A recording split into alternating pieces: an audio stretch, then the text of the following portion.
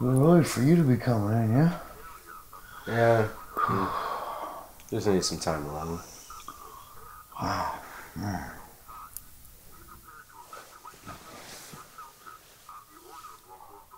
You good, old timer?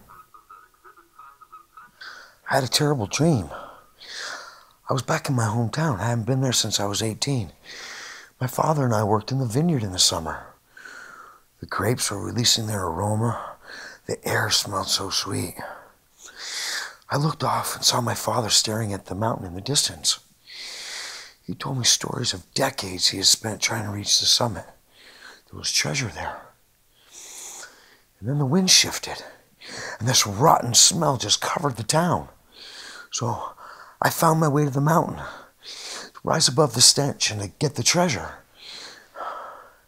My hands were bloodied, my feet were raw, my shoes had fallen off during the trek.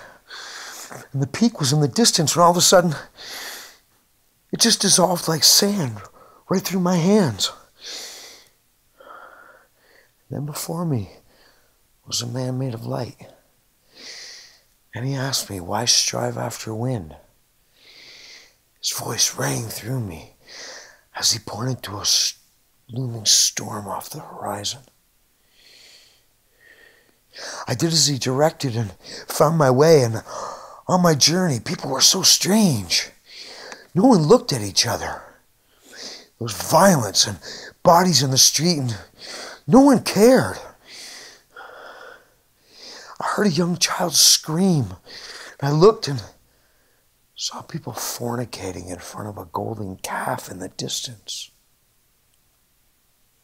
Before long, I found myself on the edge of a coast of coarse sand. A maelstrom with a column of smoke billowing out of it. I looked up to see the smoke swallowing the stars. The air was electrified with an inevitable dread. But I felt no fear. It was like I was where I was meant to be.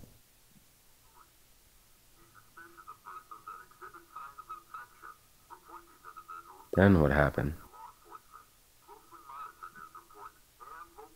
Then I woke up.